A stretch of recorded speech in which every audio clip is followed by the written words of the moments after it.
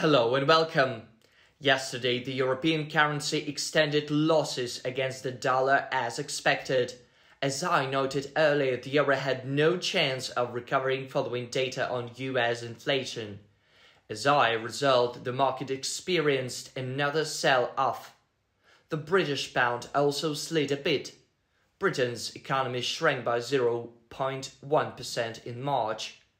On an annual basis, the country's economy expanded by 8.7% in the first quarter of 2022, slightly below forecast of 9%.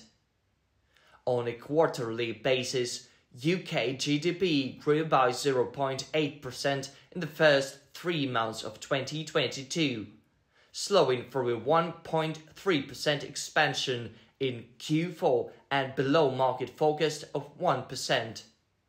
In addition, statistics on trade balance and industrial production turn out to be rather downbeat. Thus, rising living costs in Britain will lead to a broad decline in retail sales and increased household savings, which in turn will result in a further economic contraction and a heightened risk of recession.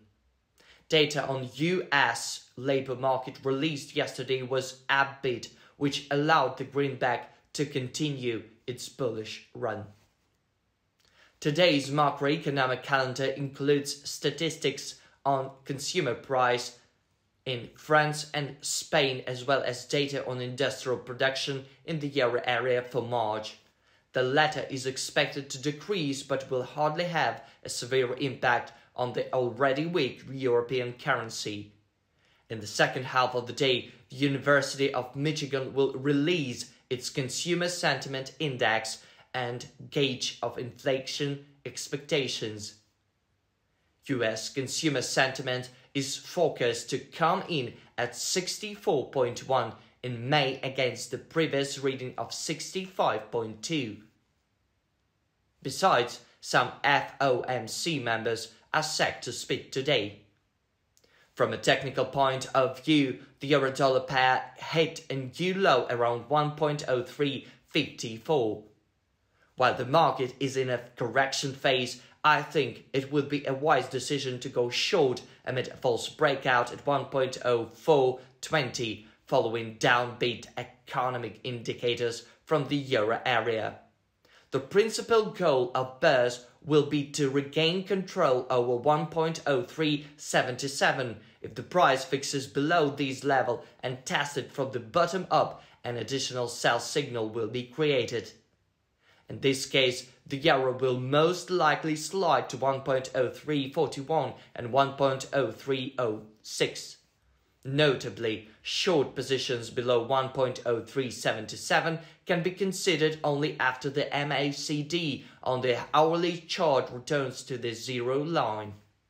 In the event of a steep drop on the first half of the day followed by formation of a divergence, it will be possible to open long positions on the rebound at 1.0341 or 1.0306. The point is that divergence may well trigger an upward correction. If bears trading activity at 1.0420 is subdued, bulls are able to protect 1.0377 and the price forms a false breakout at this level, the volume of long positions will increase. Price consolidation above 1.0420 will lead to a jump to 1.0463 and 1.0520 at the levels of 1.0520 and 1.0464. Traders will be able to open short positions on the rebound with a view to catching an intraday correction of 25-30 pips. Meanwhile, the British pound continues its range-bound trading. A false breakout at 1.2230 to 1.2235 will create a strong signal. In this case, bears will make every effort to break through a one-year low. Price fixation below 1.2170 will case another sell-off in pound sterling to 1.2122 and 1.2064. At the mark of 1.2064, it will be possible to go long on the rebound counted on the intraday correction of 35-40 pips.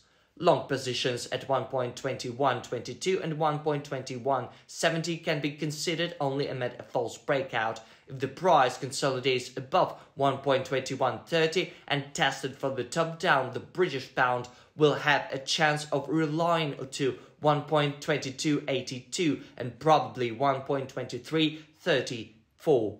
At this mark, I recommend going short on the rebound with a view to catching an intraday correction of 35-40 pips. Short positions at 1.2282 will be relevant only in the event of a false breakout. Thus, even an upward correction to this mark is unlikely to stem a bearish mood. On the contrary, this level will be a good entry point for bears to increase their short selling positions. Good luck and have a nice weekend.